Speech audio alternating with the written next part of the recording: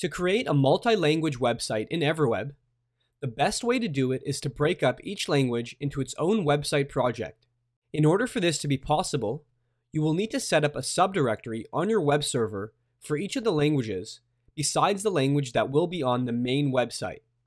For example, if the English website is the main site, then all other languages would need to have a subdirectory set up for them.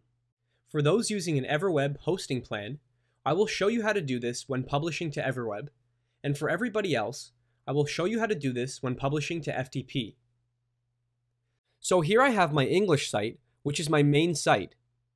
Take note of my website name, which is located in the top right corner of the application. My English site is done, so I'm going to begin working on my next language site.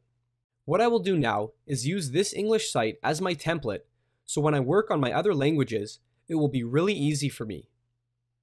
First, I will open up the projects window and locate my English website project file. I will click on the arrows next to the project name and then select Show on Disk. The Finder window will appear and my project will be highlighted. I am going to do a secondary click on the project and then copy the project. Next, I'm going to select the Templates folder and again do a secondary click and paste the project that I just copied. Next, I'm going to close the Finder window and then click on the Create a New Website button on the Projects window. When the Templates window appears, I am going to locate my English website and select one of the pages. I will now complete the rest of my site. So now that the rest of my site is complete, you can see by the name in the top left corner that this site is for the French version of my website.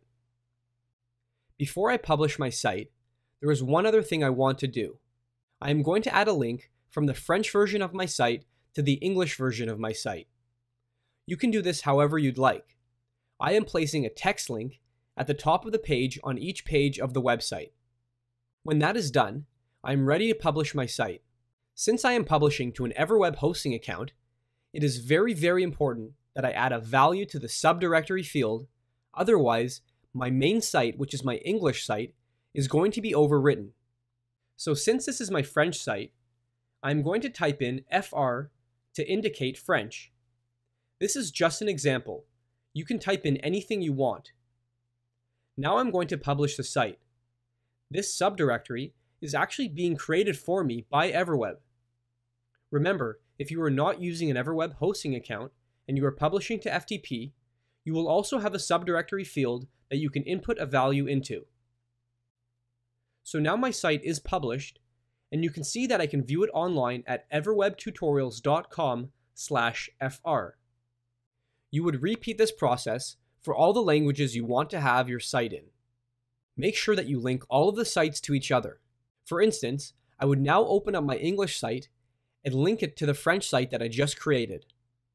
I can do this by placing a text link in the top right corner and then linking it by clicking on the Hyperlinks tab, enabling as hyperlink, and selecting an external page to link to.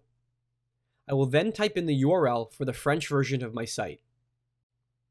When everything is published, I can toggle easily between the two versions of my website by clicking on the links in the top right corner.